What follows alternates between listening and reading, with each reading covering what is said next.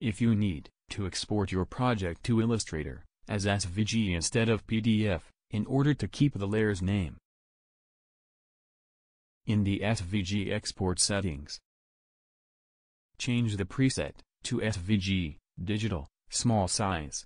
The two settings that makes the difference are setting the DPI to 72 and making sure that the Flatten Transforms is ticked. Using these settings will maintain the layer's name and keep the exact stroke width. If you have changed the pressure profile on your stroke, Illustrator will automatically convert the stroke to a shape.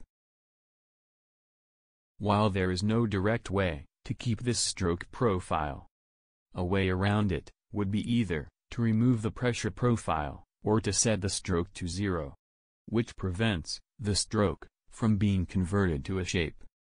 Then in Illustrator, set the thickness. Pick the suitable stroke profile if it's available,